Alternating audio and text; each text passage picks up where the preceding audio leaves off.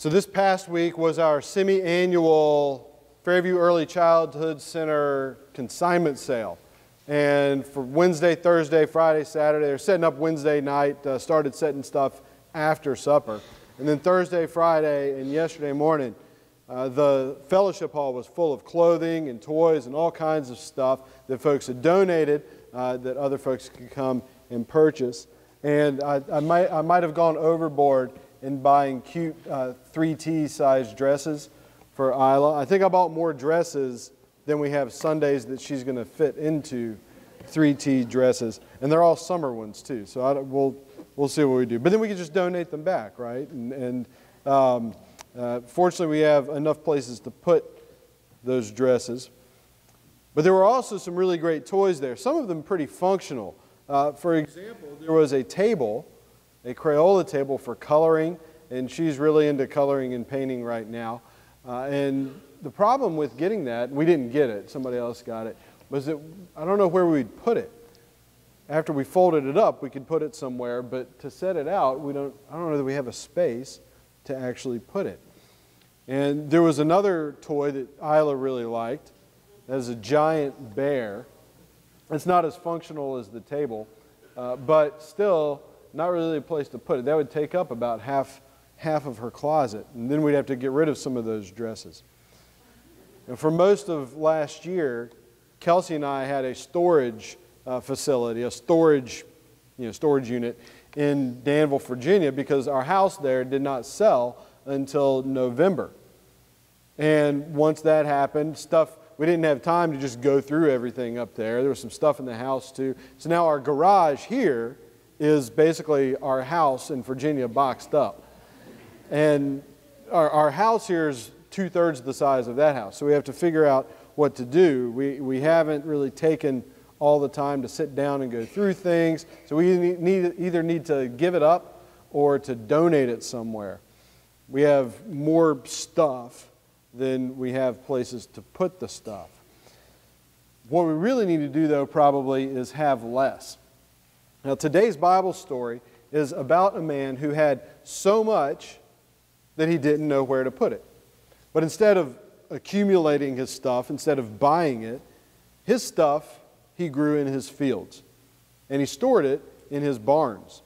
The story is called The Parable of the Rich Fool.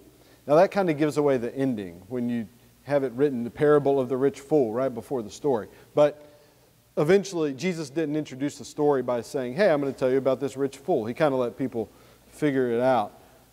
But anyway, from now until Easter, I'll be preaching on parables from Jesus in the book of Luke. The parables are stories that Jesus told that are sometimes confusing, sometimes offensive, sometimes outlandish. But in all of these stories, Jesus is making a point that draws us deeper into understanding of God and understanding of ourselves. Sometimes the parables were so vague that Jesus had to explain them. Sometimes he would just leave people hanging. Sometimes a lot of people were around him, sometimes only a few. Today's parable happened in front of a crowd. It's Luke 12, 13 through 21. Let's begin with prayer. Heavenly Father, open our ears, our minds, and our hearts to hear your word, to seek your will, to be moved to understand where you have given us blessings that overflow, called us to use them for your sake. We pray these things in Jesus' name. Amen. Luke 12, starting with verse 13. Someone in the crowd said to him, "Teacher, tell my brother to divide the inheritance with me." But he said to him, "Man, who made me a judge or arbitrator over you?" And he said to them, "Take care and be on your guard against all covetousness, for one's life does not consist in the abundance of possessions." And he told him a parable, saying, "The land of a rich man produced plentifully. And he thought to himself, 'What shall I do? For I have nowhere to store my crops.' And he said, 'I will do this. I will tear down my barns and build larger ones, and there I will store all my grain and my goods. And I will say to my soul, Soul, you have ample goods laid up for many years. Relax, eat, drink, and be merry.' But God said to him, Fool, this night your soul is required of you, and the things you have prepared, whose will they be? So is the one who lays up treasure for himself and is not rich toward God. The word of the Lord. Thanks be to God. The first verse of chapter 12, well before this story, tells us that so many thousands of people had gathered that they were trampling one another. Now, regardless of where it was, it's not totally clear where Jesus was when this happened. Many people, many thousands gathering would have been a big, noticeable thing. Jesus had been traveling around to smaller towns. Towns tended to be bunched kind of close together, but were very small. So even though Jesus was surrounded by thousands of people, those thousands were only from fairly limited spots. They probably would have been pretty familiar with each other, like people in small towns tend to be. I grew up in a small town, so I know. Now, when I say I grew up in a small town, I need to emphasize to you that North Augusta is not a small town. North Augusta is more than 5 times the size of the town where I first grew up. If you think you know people's business here, people know one another's business here, try being in a town of 4,000 where there's nothing else for another 20 to 30 miles. Now, I know some of you probably grew up in towns even smaller than that. In fact, the place where I grew up was so small that one of my best friends, Mark, lived on a farm downtown.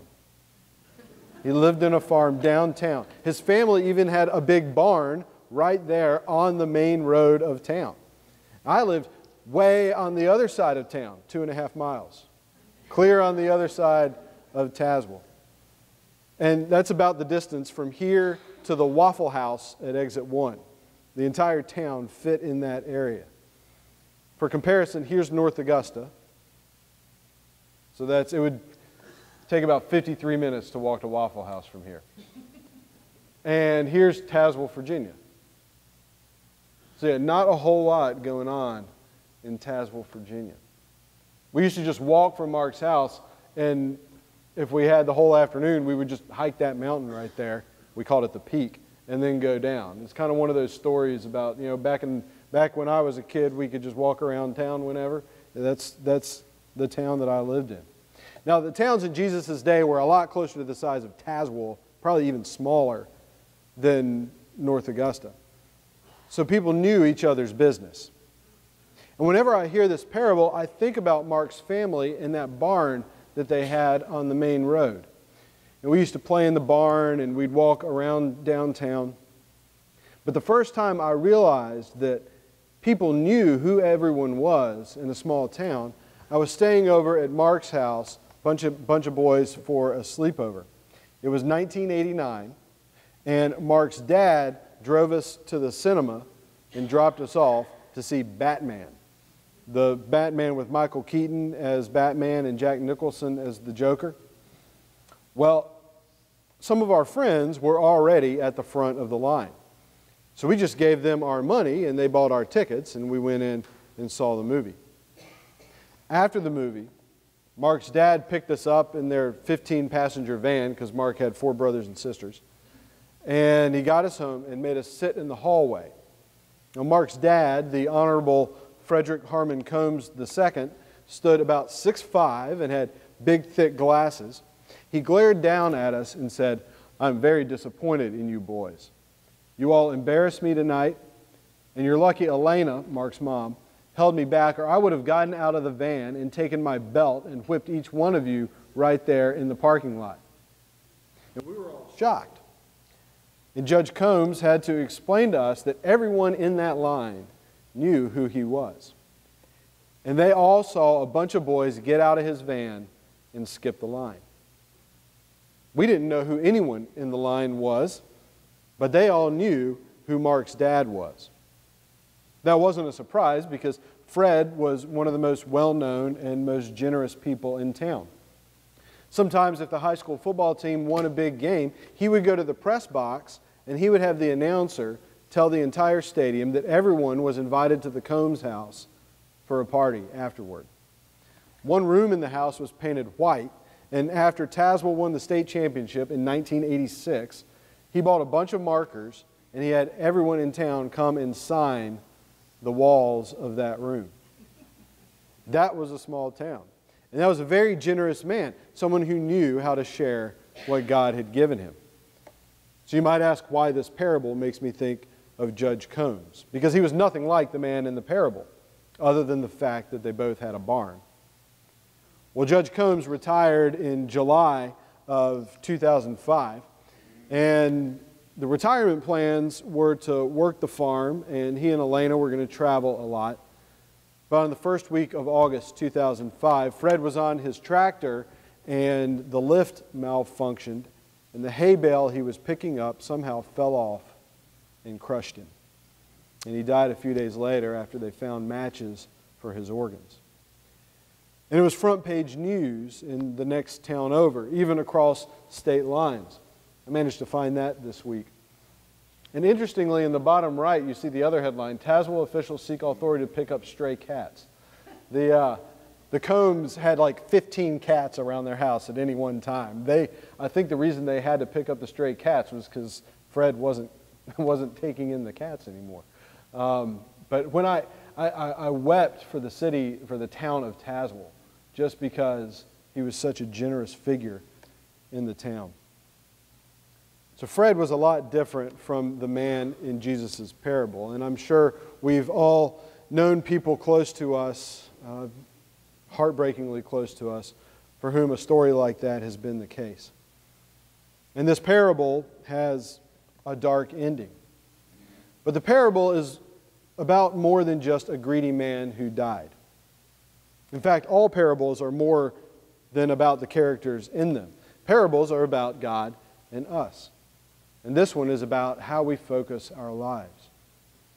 Other than Jesus, there are two characters in this Bible passage. There's the man who made the request of Jesus, tell my brother to divide the inheritance with me, and the guy in the parable who wanted to build barns.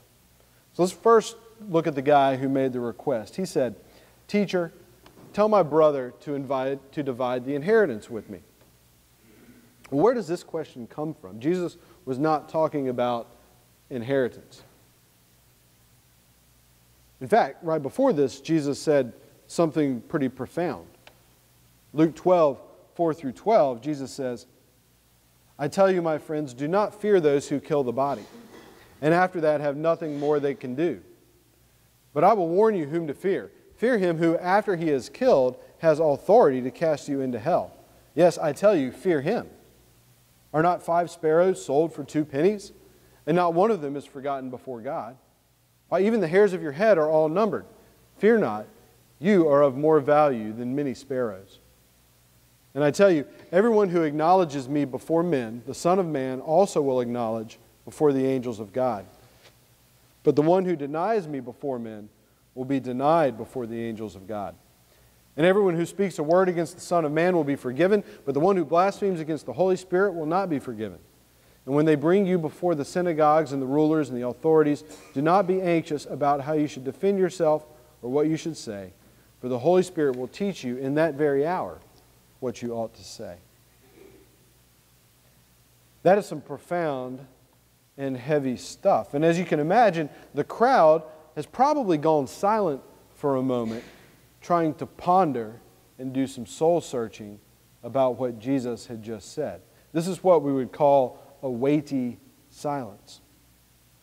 But in that weighty silence comes the shrill voice of someone who did not recognize the moment. After Jesus had made some of the most profound statements he had ever made, a guy in the crowd pipes up, Hey Jesus, tell my brother to divide the inheritance with me. Huh? Jesus is talking about persecution and perseverance and faithfulness. And this guy wants him to settle a quarrel with his brother. Where did that question come from?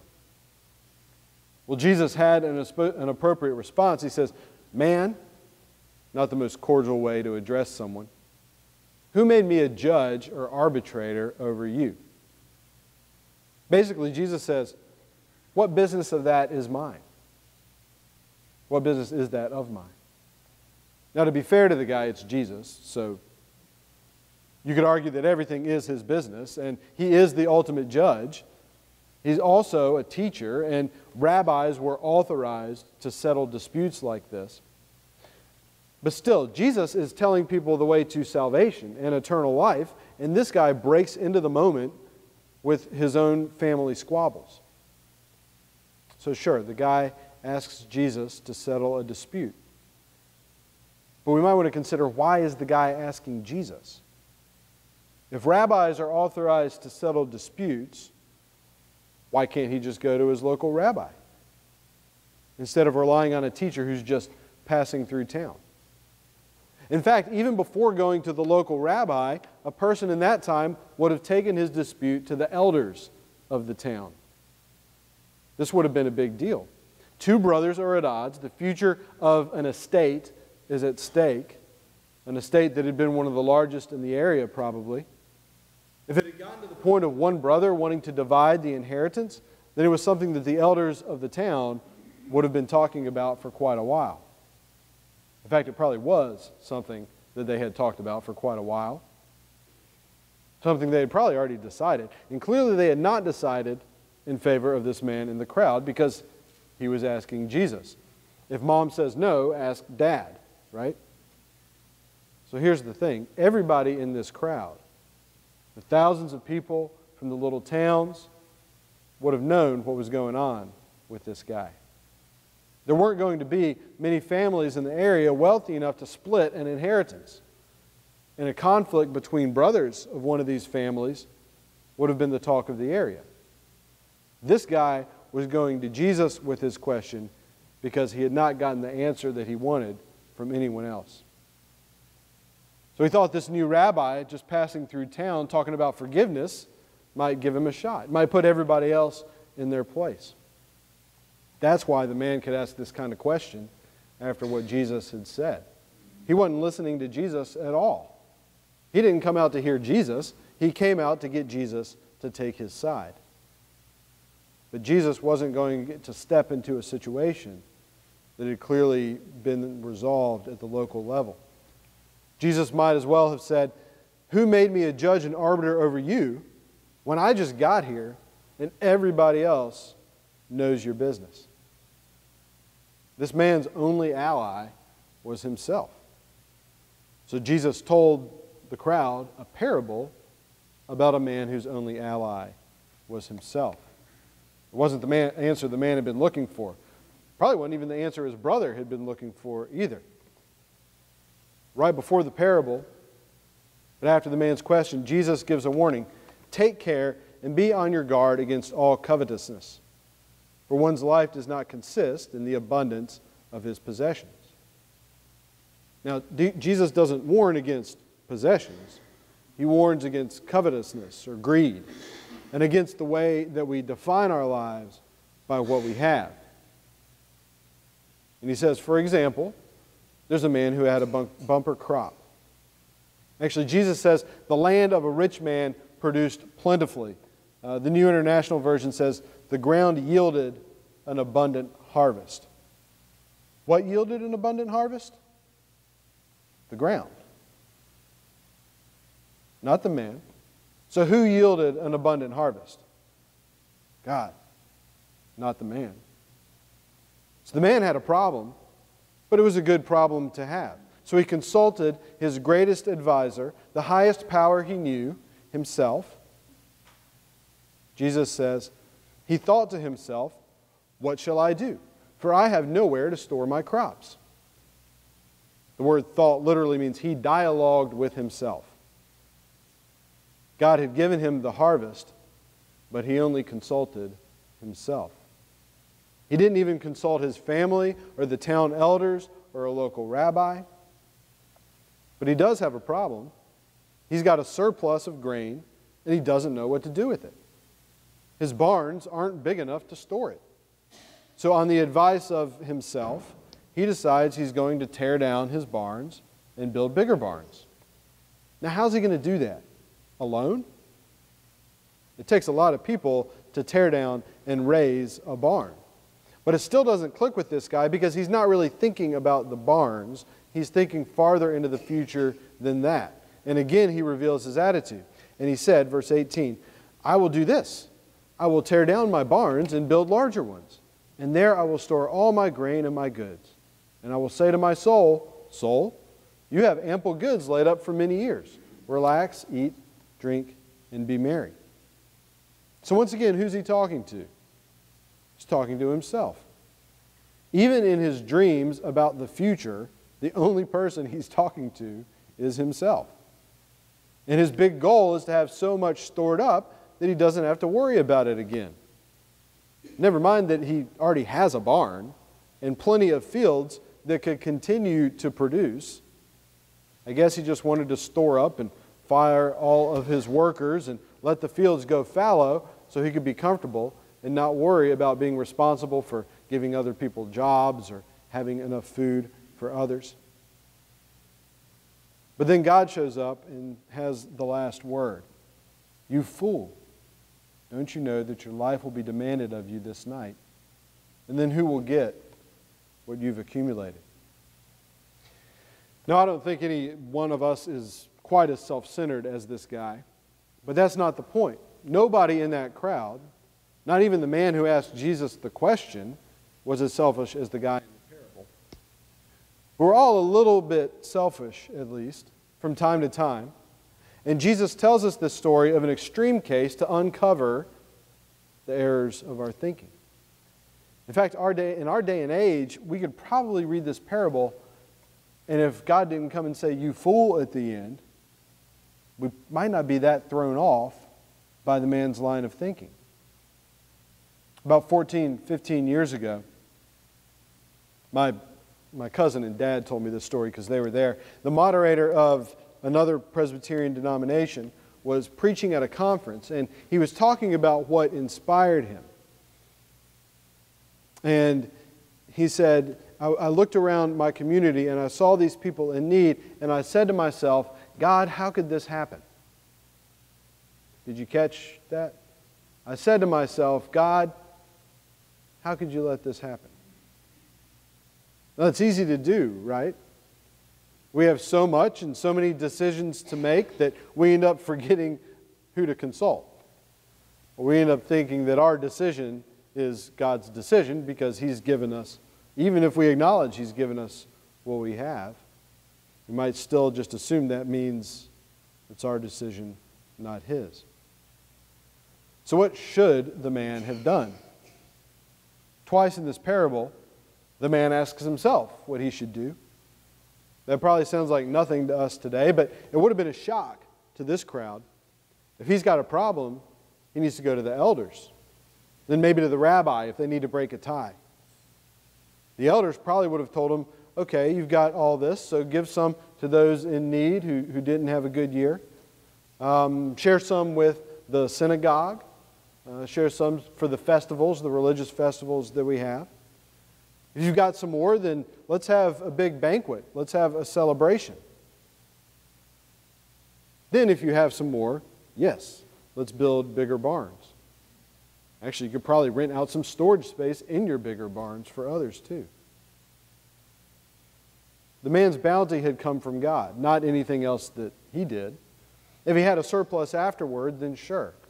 Tear down the barns. That's God's message to build bigger barns. And even a barn raising would have been a huge party. But he wasn't thinking about that. He was only thinking about, where's this going to get me in the long run? Security and comfort.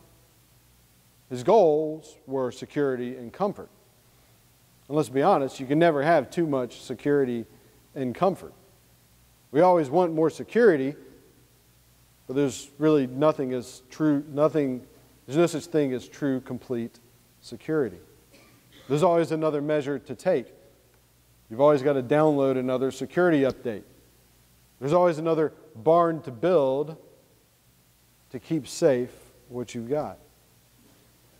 If we believe that our lives are about comfort and security, or if everything is oriented toward those, then we're never going to be satisfied because there's always going to be another level to attain. So this guy had a lot of problems. He needed places to put stuff. He needed more security in the future to ensure his comfort, more money, more problems. If your biggest problem is finding places to put stuff, though, then that's not your biggest problem. If your biggest problem relates to your own comfort, then that's not your biggest problem. There's a spiritual problem deeper than any material problem that might be visible. Just like any other idol, the need for comfort and security can never be fully quenched. If you ever find yourself getting upset about a material problem, then it would be worth asking if there is a spiritual issue underneath it. This man's real issue was where he was oriented.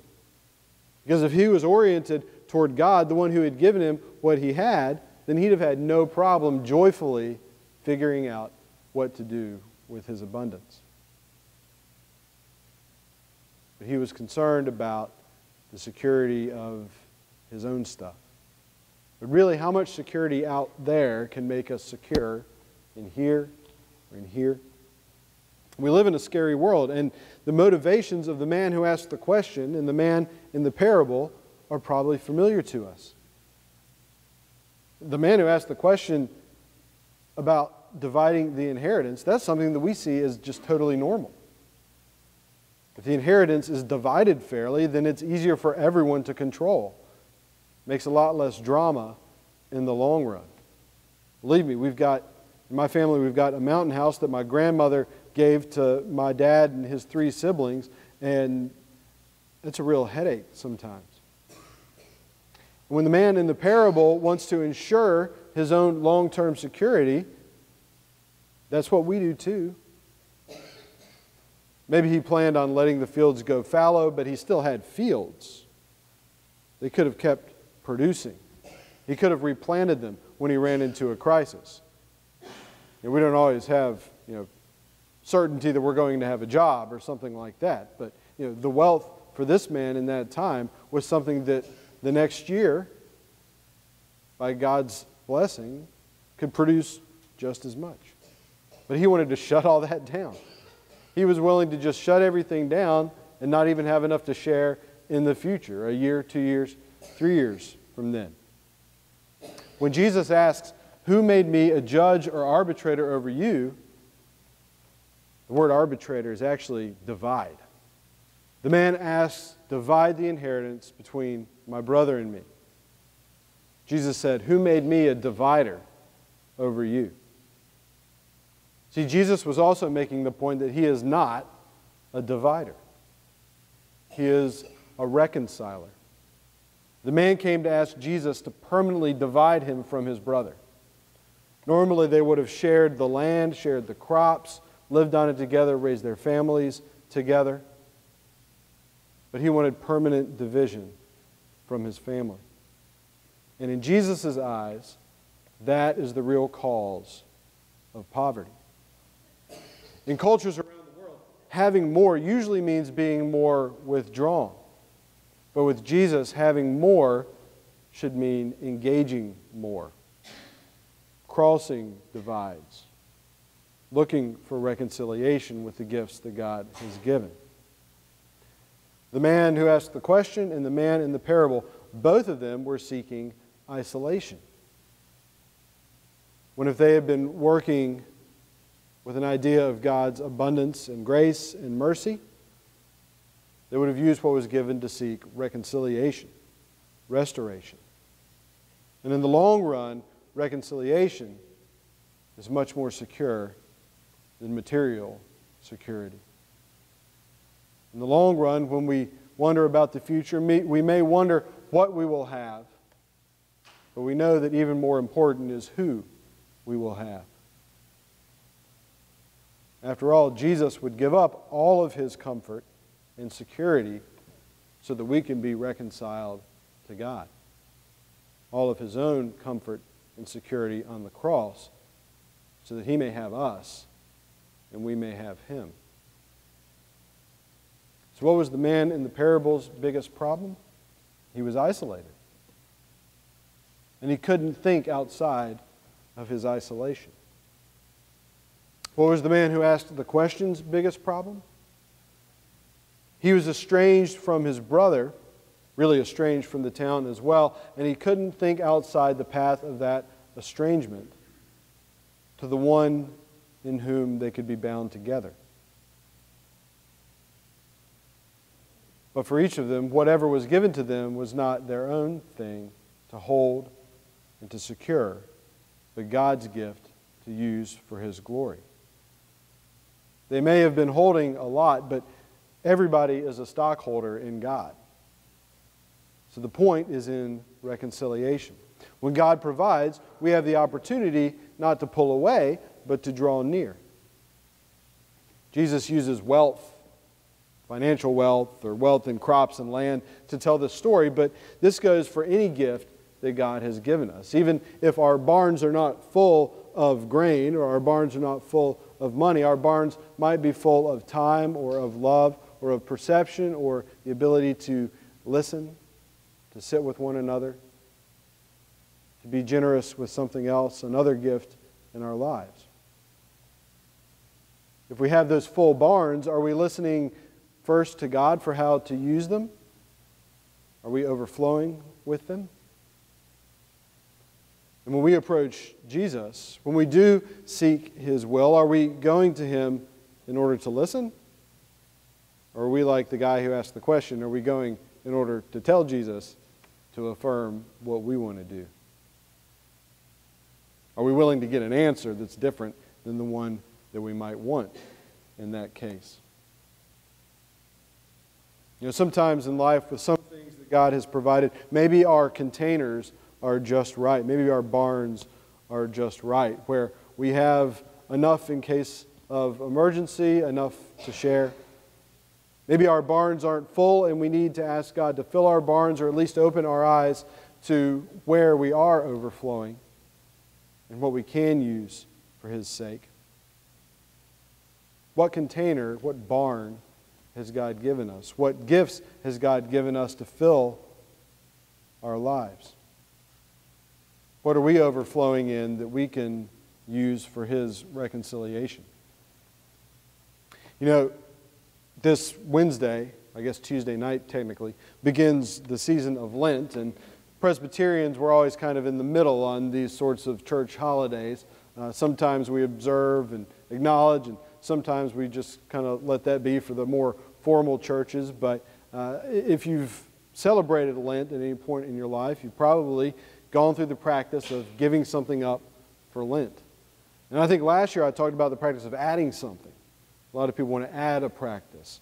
Maybe be more disciplined about reading Scripture, or be more disciplined in prayer, or find a prayer partner for Lent. And it's a season where we acknowledge who God is, what He's given, and quite often try to pare down to just what is essential. Maybe for Lent this year we can consider where we might be overflowing. We consider where God has given us things that fill more than just our own barns and can be used for someone else. Can be tools for reconciliation. An abundance of joy, an abundance of time, an abundance of understanding or patience, or some kind of gift. So let's go to God now, asking Him to show us what to do with that abundance. Not just telling Him what we want done, but asking Him to fill us where we are empty, and letting us overflow where we are full. Will you pray with me? Heavenly Father, we probably all have places in our lives where we feel like we are coming short. And we may not be able to see the places where You have given us abundance. Help us to recognize those. Help us to pursue Your will through them. To find reconciliation with our brothers and sisters and neighbors. Help us to see the resources we have as tools that demonstrate Your grace. Help us to follow in the steps of the one whom You have sent to set aside His own comfort and security, all that He has, so that He may have us, so that we may be restored to Him. We pray these things in His name, the name of Jesus.